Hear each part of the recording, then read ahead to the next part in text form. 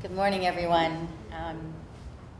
Very pleased to be here. Thank you, Andres, and thank you to Plain Sight for inviting me. I'm really going to be talking a bit about the commons from the perspective of the user, from the passenger, from the pedestrian, from the human being, and how we sort of experience these kinds of spaces, transportation, how they impact us, and the opportunity we have to actually shape our own experience of the built environment and of these places. So I think that we really need, when we talk about the airport and commons, we really need to go back to the beginning of the last century in terms of the role that train stations, which were sort of the prototype, how they functioned.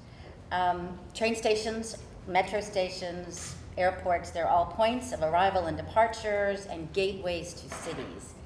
But due to the nature of their ownership structure, security issues, precautions, you know, airports actually operate more like federal buildings, federal office buildings, courthouses, IRS offices, and privately owned shopping malls than true public spaces.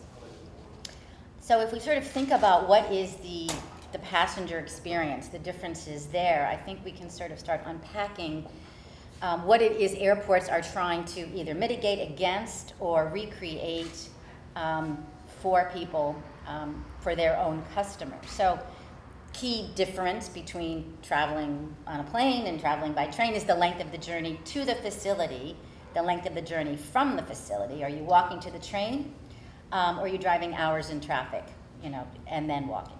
The amount of preparation, luggage, dog carriers, strollers, going on an airplane versus lunch and your laptop on a train. The number of travelers in groups, families, multi-generational at airports versus you on the 7 a.m. commuter line. Whom you will encounter along the way, your neighbors, your friends, your coworkers, versus people from all over the world without shared culture or shared language. And of course, the stress level caused by the potential for confusion, for getting lost, missing your plane, figuring out how long security is going to take you Tuesday morning at 8 a.m., versus just catching the next train or subway at the station if you happen to miss that. So those are some of where these comparisons kind of, you can sort of, there's a differential there. But what I believe is that up until 15 or 20 years ago, the ideas of train stations as places did not exist. And I would argue that we wouldn't even be discussing airports as town commons without these predecedent efforts aimed at thinking beyond the station. And these were projects I've worked on, a project for public spaces with New Jersey Transit, with Samtrans in San Mateo County, here in Los Angeles, around the world. When we had meetings with Amtrak, this is probably in the mid-90s, they described their own train stations as Amshacks. That was their words. And basically, we were also told that stations were nodes along a line whose only purpose was to provide somewhere for the self-loading freight to huddle out of the rain before they got on and off the train. Okay, so that was the idea.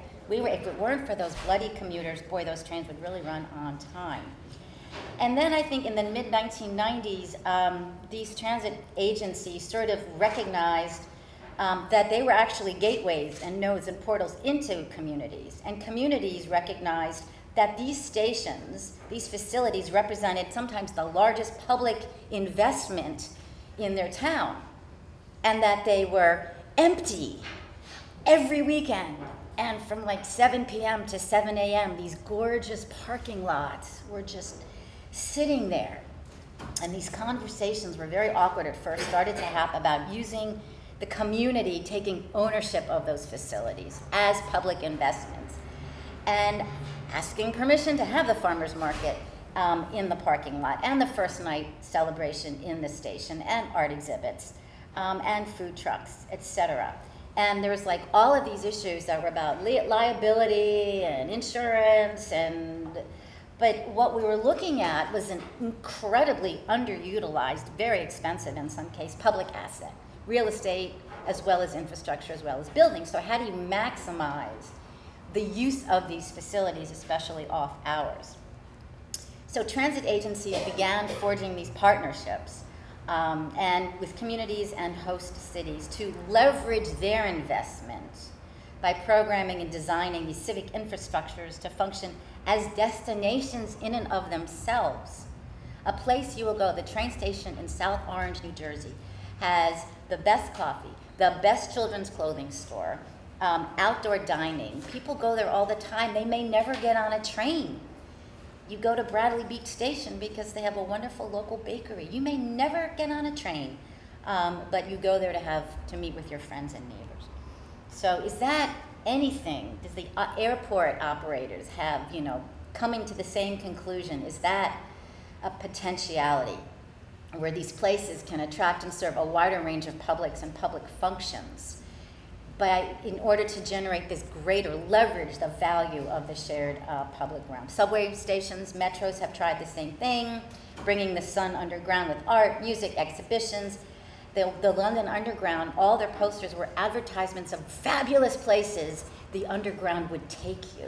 So they were actually marketing destinations.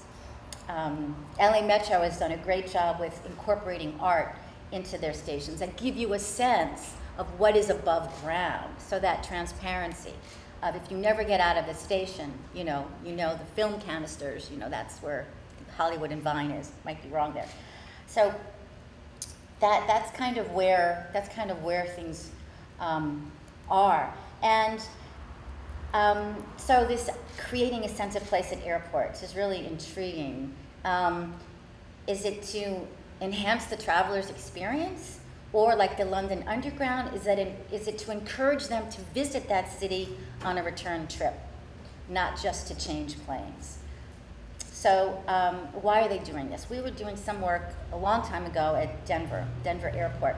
And is anyone here from Denver Airport? Okay, you're gonna confirm whether or not this is true. We were told that 60% of the travelers through the Denver Airport changed planes and never set foot in Denver. They're just through passengers. So their idea was to capture visitor dollars, and I think a lot of this is true for transit passengers. How do you capture those dollars that are not going into, the people that are not going into downtown? And then how do you give people a sense that, hey, I was in the airport, I was in Hong Kong, I've been to Hong Kong, I've been to Colorado because I got a sense of that place from the airport. The next time I'm gonna visit. So Denver Airport, they wanted it to be the place to celebrate when the Broncos won the Super Bowl. They're football, correct? Yes? Yes, that was it. They wanted everyone to go to the airport. The Broncos won, woo-woo. Go to the airport, celebrate. It's kind of interesting. They have a Twitter page. They have 45,000 followers.